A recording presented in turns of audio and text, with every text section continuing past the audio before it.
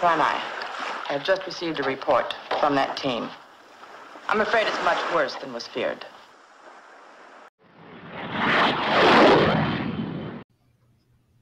On this episode of Old Joe's Reminiscence, when Gene Roddenberry takes his second wife on a vacation to the Bahamas, he certainly does a lot of banging away on his typewriter.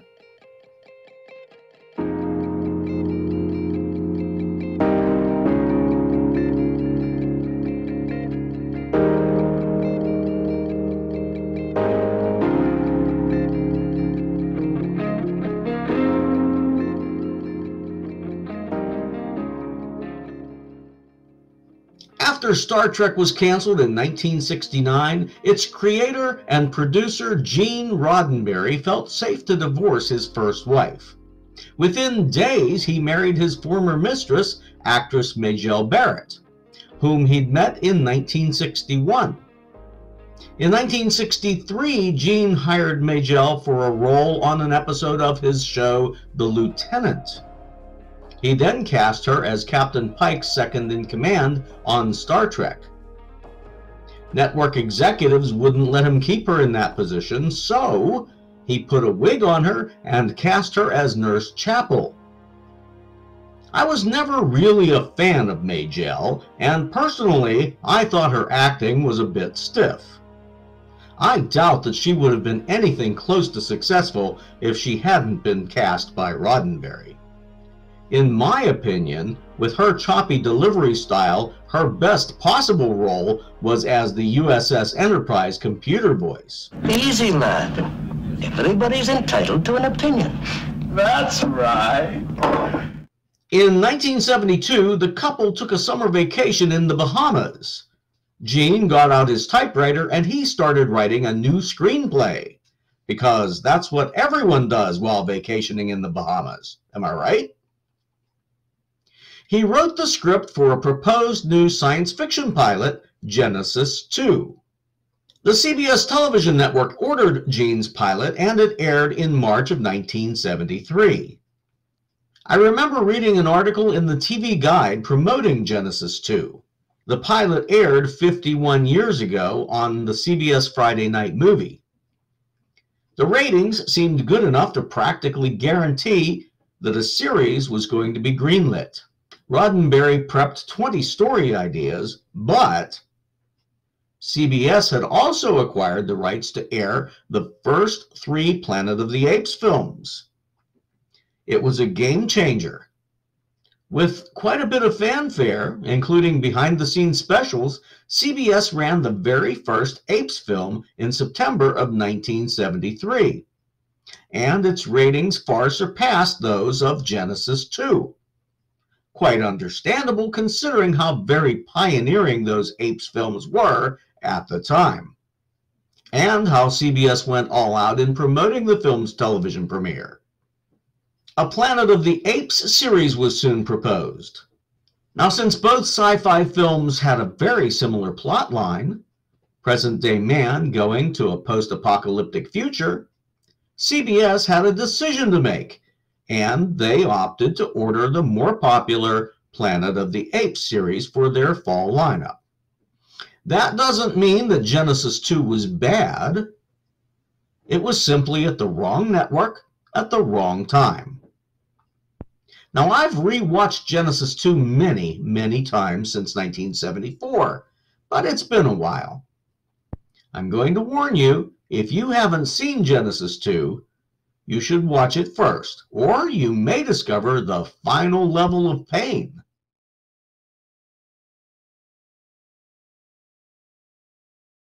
Now, let's jump forward in time to Genesis 2.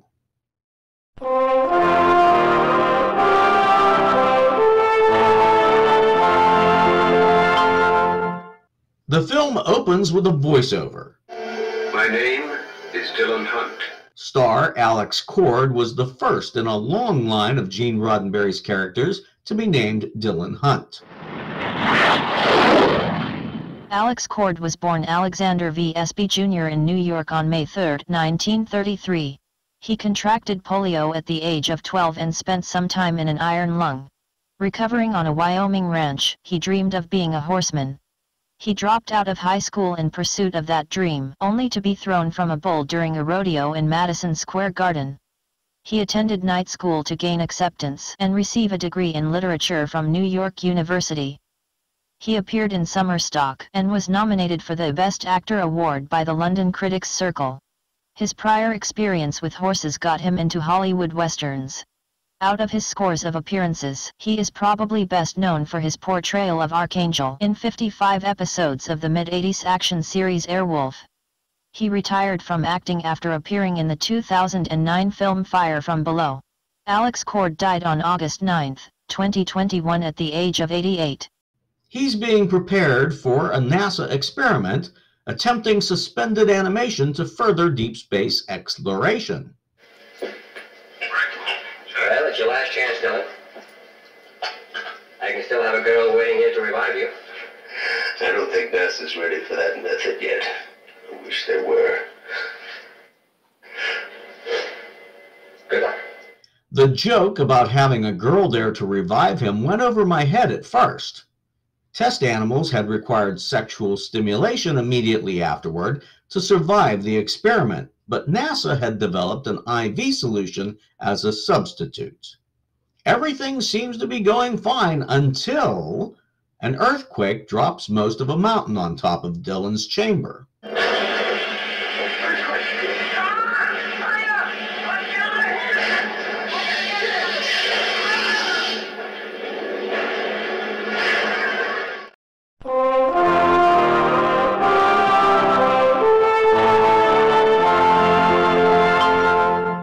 I'll be using act breaks from the final draft script, which may vary from the network's film presentation.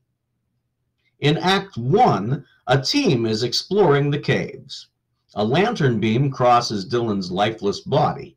Several people come to help move debris away, and through a comedy of errors, the team gains access to the chamber. Do you see emergency decompress anywhere? Yes, Emer-Decom. It's on this one. The head of the team is Primus Kimbridge, played by Canadian actor Percy Rodriguez. We've seen him before in Star Trek and The Starlost. Percy Rodriguez, of African and Portuguese heritage, was born in Montreal on June 13, 1918. He became a professional boxer while keeping an eye open for acting jobs. He joined Montreal's Negro Theatre Guild and won a Canadian Drama Festival Acting Award in 1939. Acting job offers were scarce, so he went to work as a machinist and toolmaker. His distinctive voice got him jobs narrating several Canadian documentaries, and he appeared on television, but he was focused on the stage. He made his Broadway debut in Toys in the Attic. Film and television offers followed and he moved to Los Angeles. Percy was hired to play Commodore Stone in an episode of Gene Roddenberry's Star Trek. He was cast as a neurosurgeon in the popular soap Peyton Place. He had many small roles and he lent his voice to nearly 100 film trailers. He retired from acting around 1990. Percy Rodriguez died on September 6, 2007. Another Star Trek favorite is here. She's Lyra Ah, played by Mariette Hartley. Mariette Hartley was born Mary Loretta Hartley on June 21, 1940 in Connecticut. She studied theater and got her first role in the 1962 film Ride the High Country. She made scores of television appearances, including one very memorable appearance in an episode of Star Trek, but she is probably best remembered for her series of more than 250 Polaroid commercials. Her chemistry with James Garner in those camera ads led many to believe the two were married. She was awarded a star on the Hollywood Walk of Fame for television on June 11, 1987. Mariette Hartley continues to work in the theater. Primus Kimbridge notices that the man on the table is slowly breathing. Much as had happened with Khan in Star Trek, Dylan finds it difficult to speak, but he wants to know how long.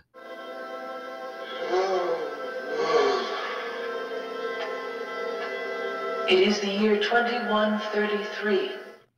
They wheel him down the redressed corridors, past incredible collections of artwork, and we hear children singing.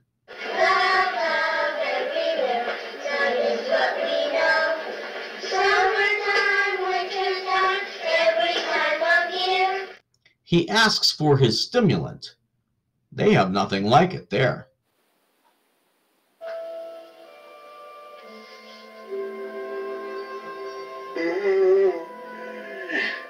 Will he survive? In the next scene, it's 8 days later. Lyra Ah is tending to Dylan, who's been cleaned up and shaved, all but his Alex Cord's iconic mustache. His memory is a bit fuzzy. Do you remember how I've cared for you? Answering his question about where he is, Lyra Ah tells him about Pax. What is this place? They call themselves Pax. Peace. To fool others. She's Turanian, a mutant. Her two hearts give her extra strength. She drops her robe to reveal her two belly buttons. I'm a mutant.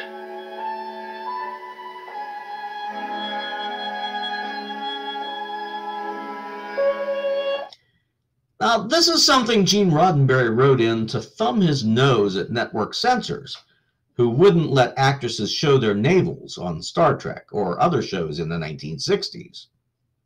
So he showed them. He gave Lyra Ah 2.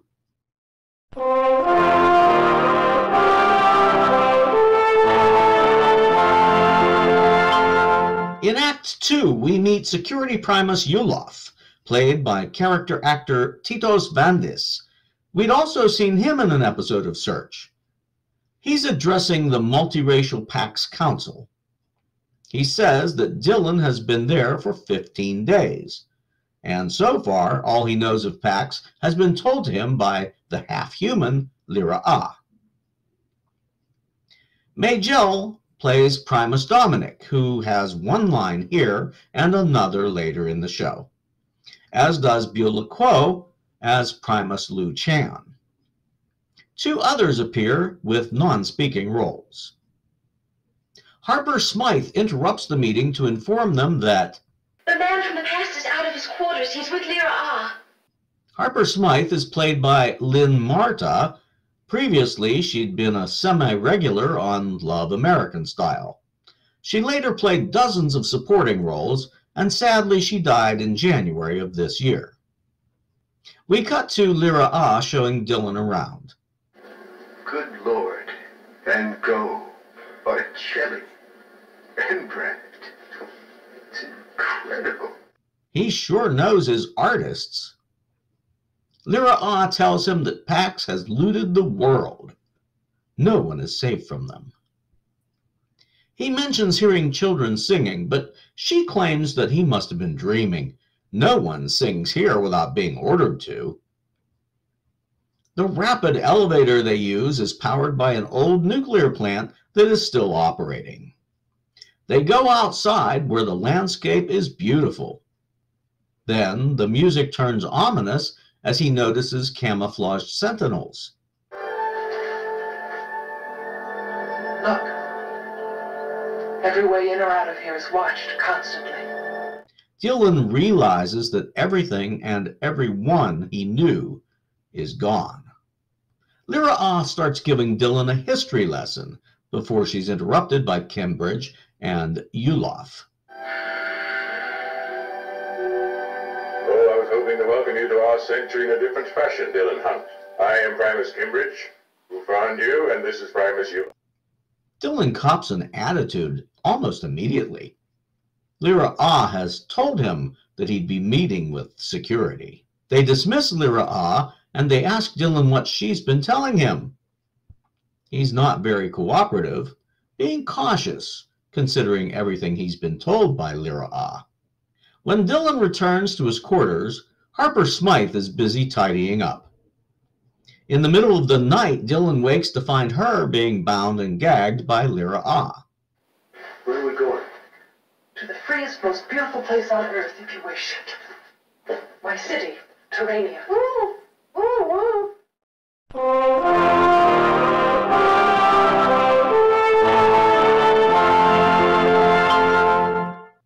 Act 3 opens in the sub-shuttle station. What are you doing? It only fires a dart which causes unconsciousness. She shoots the guard, who falls to the floor. That's fast-acting stuff. A guard spies Dylan running to the platform, and he tranquilizes Dylan. Lyra Ah knocks that second guard out with a karate chop.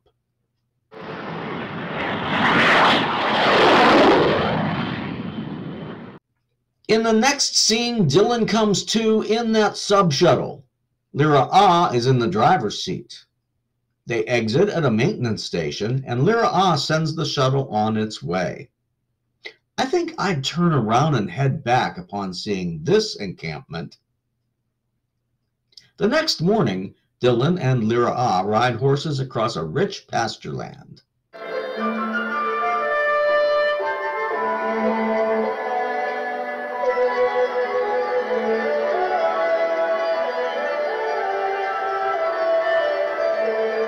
It's full of wildlife straight out of the 1960s wilderness documentaries.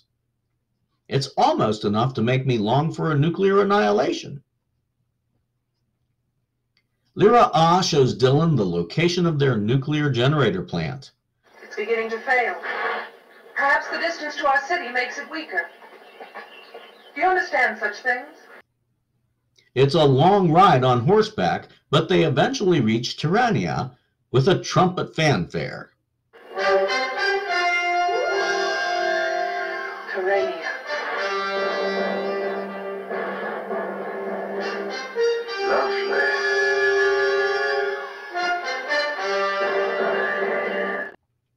Seeing the costumes being worn by the Terranians, I started to get Star Trek Plato's Stepchildren vibes. So I checked, and yes, the costume designer was William Ware Theiss. The two walk through the plaza. They see mutants and humans alike, and the humans act as servants called helpers. They kneel in the position of respect as the others pass. When she returns to her residence, Lyra Ah is offered her stim. The stim.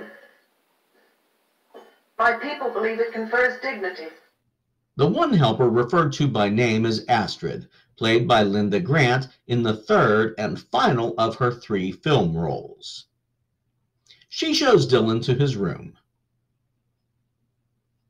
In the next scene, Lyra Ah reports to the Terranian Council. It was quite simple to win the trust of most of them, and I could soon go where I wished. But when the man from the past was discovered, I realized this to be of even greater importance than my study of their sub-shuttle system. That he's willing to serve us. If not, he's to be placed in training school. Back at her residence, Lyra Ah is bathing when helpers come in with food. Get me my robe. Dylan is starting to have second thoughts about this place. At night, when everyone is asleep, he ventures outside. Helpers are sweeping the compound.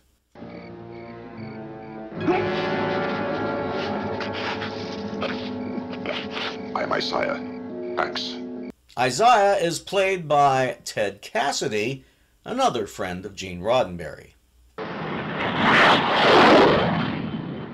Theodore aka Ted Cassidy was born in Pittsburgh, Pennsylvania on July 31, 1932. He was raised in West Virginia, where he was a gifted student. In addition to his academic studies, he also played sports, with his tall stature giving him an advantage. He attended West Virginia Wesleyan College and later moved to Stetson University in Florida. With a degree in speech and drama, he married and moved to Texas where he worked at WFAA TV and radio. At 6'9", he was a shoo-in to play the part of Lurch the butler on the Addams Family television show. His deep voice got him a lot of voiceover work in the industry, and that led to on-screen performances.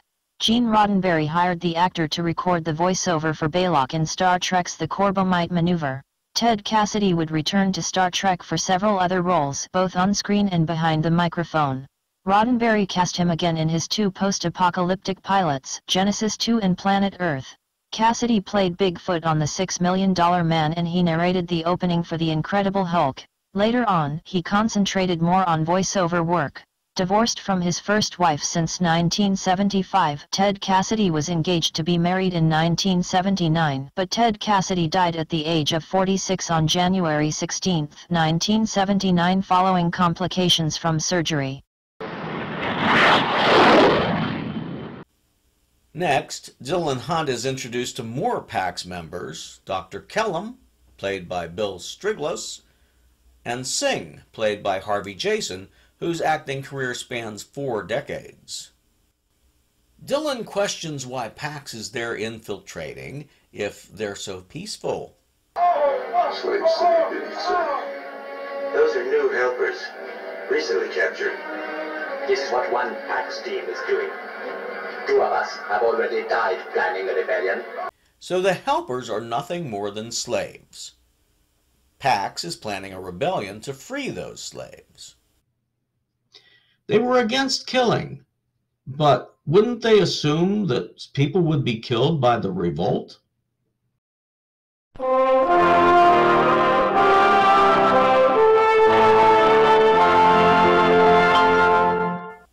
Act 4 begins the next day at the Turanian Council chamber, where they ask Dylan if he'll repair their nuclear reactor. You will find it profitless to lie to us, human. Will you repair our nuclear generator? Yes or no? Now you listen to me. I came into your century ill, and that's been used against me very cleverly. But I'm not sick now, and I'm getting tired of being pushed around. You don't understand what this means. Tell them you'll join us gladly. And I've had the last advice I want from you, Florence Nightingale. Harry Rybold is the one who gets the pleasure of training Dylan. When Dylan refuses to take the position of respect, the mutant uses his stim device to inflict intense pain. Dylan fights the mutant, but the other council members use their stims to subdue him. Dylan still resists. Unusual. I had to use the 7th setting. And the next moment should be even more effective.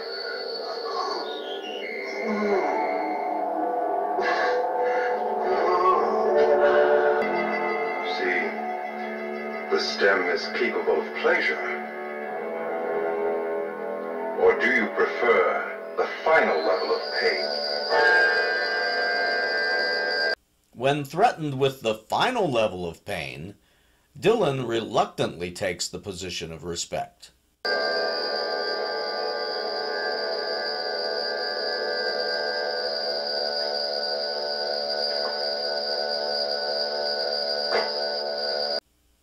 In the slave city beneath the city, Dylan tries to run from the overseer, played by Leon Askin.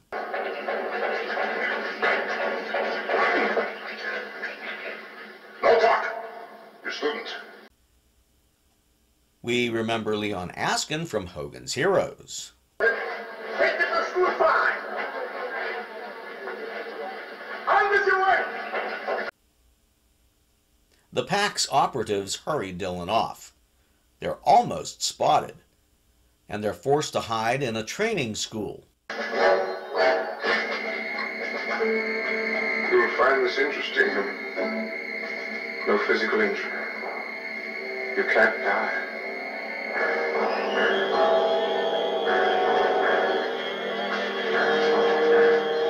But you will wish to. Master!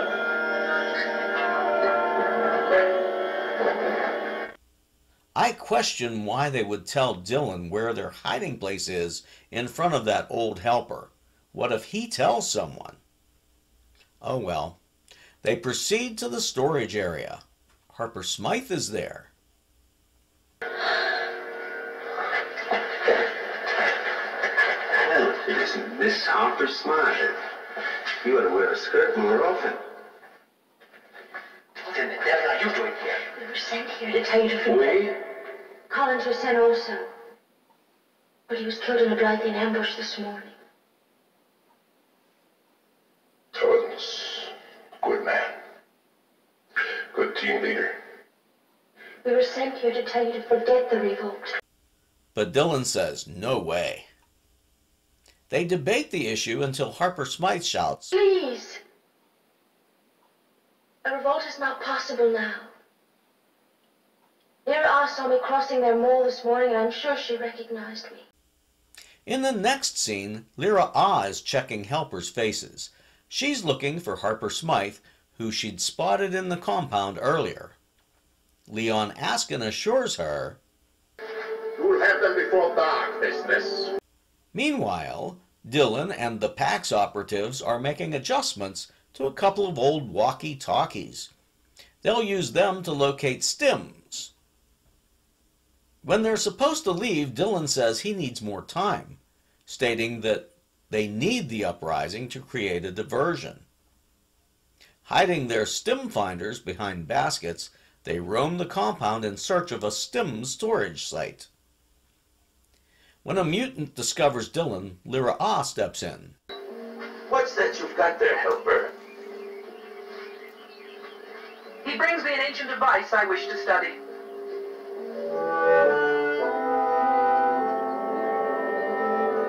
Get up.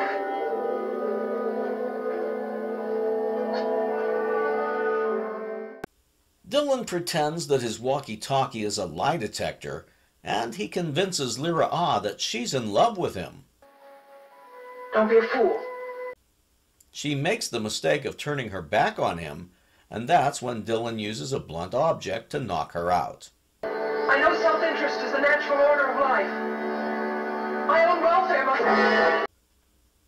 Dylan, Isaiah, and Singh locate a stash of stims. They gather them into their baskets and carry them to the underground city. There, they convince the helpers to use those stims to overpower the mutants. One group pulls a mutant off his horse, and Dylan hops onto the beast. Finally, the Tyrannians are getting a taste of their own medicine when the large groups of helpers inflict pain on them. Others use the pleasure setting on themselves.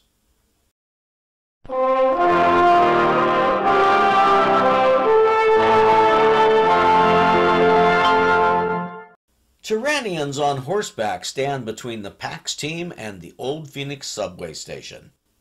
That only leaves the maintenance station where Lyra had brought Dylan through earlier. Very bad. Tyrannians know that one. The team waits until nightfall to take a chance. They're ambushed. They fight off the attack and get inside, where they find the door to the subway is locked from the inside. But it opens just in time. It's Lyra. Dylan agrees to listen to her, and once again she asks him to repair the Tyrannian power station. The power station? Or this time my people will destroy me too. Again, all right. Beginning again. She hands Dylan a relay that will let his friends escape. Dylan tricks the PAX team onto the sub-shuttle without him, and Lyra sends it on its way. Dylan is captured once again. As we know, 6 days ago, the man from the past unfortunately agreed to repair the Tyrannian nuclear generator. Another PAX team was dispatched, and they reported back. They've discovered a missile site which, with full generator power, they will be able to use against us. Pax will need to get everyone to safety or they'll perish.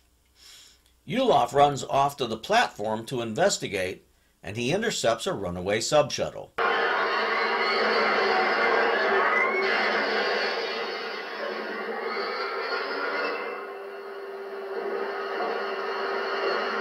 I wondered if it could be you. Thanks for stopping that thing. Yulof uses this opportunity to give Dylan a real look at what they've attempted to preserve there. I set a nuclear warhead on a delayed fuse. It should have lit up the whole sky. The Sentinels reported nothing. But that's impossible. I thought you were showing me all this. Oh, you what we have to lose? They go up to the observation point, and when the Sentinels report seeing no flash, Dylan is determined to go back and finish the job. Dylan! We're all very pleased you're safe, but also very frightened. Primus, I've got to go back. I tried to set off the warhead at their generator, but something went wrong. Dylan wants a team, but... First, you must understand a few things about Pax.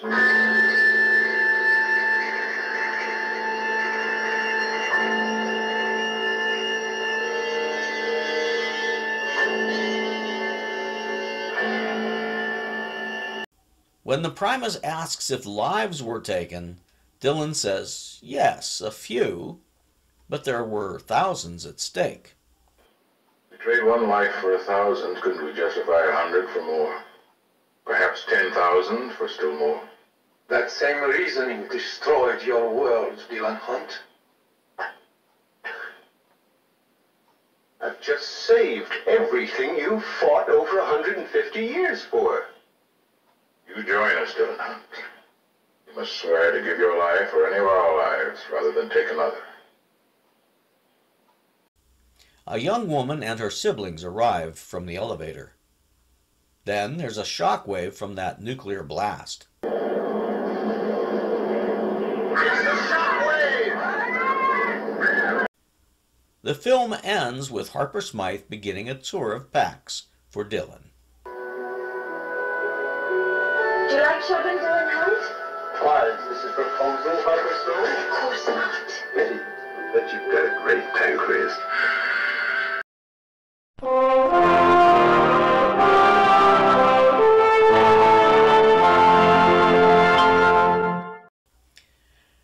No matter how many times I've seen this film, I always enjoy it. Since they were against putting chemicals into their bodies, I'm amazed that they used the tranquilizer darts. I would think it would take more than 150 years for so much to regenerate after such a nuclear holocaust. It's too bad that CBS decided not to pick it up for the regular season. I think it had potential. But Gene Roddenberry wasn't done with his idea. He'd once sold Star Trek with a second pilot, so he would pitch his idea and create another made-for-TV movie for the ABC network the following year. Remember to like, subscribe, and comment. Activate the notification bell so you'll know when to join me again as I review Gene Roddenberry's Planet Earth. Coming up on Old Joe's Reminiscence.